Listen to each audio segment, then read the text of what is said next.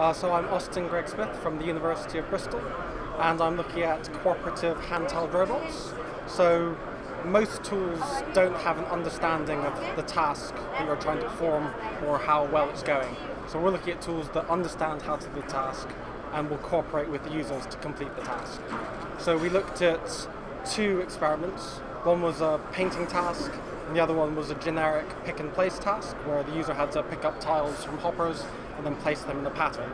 And so the robot knows the pattern that you're supposed to be placing them in, it knows how many tiles there are. So you go in and the robot will seek the correct tile to pick up, it picks it up, and then it will go and seek the correct place to drop it off. So if you say have placed all the tiles of one color, so we use two different colors, if you place all the tiles of one color on the board, even though there are extra tiles to be picked up, it knows that you shouldn't be picking up any more tiles. So if you go to pick it up, it will refuse to pick it up and point towards another one.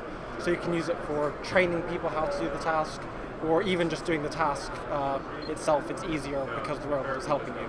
So we looked at three levels of autonomy. So one where the robot doesn't help you at all, another one where the robot partially helps you, and the other one where it helps you to the most of its ability. So one, it would be seeking out areas, but you still choose when to pick up and drop tiles by pressing a trigger. And then the other mode, it would actually choose when to pick up and drop the tiles.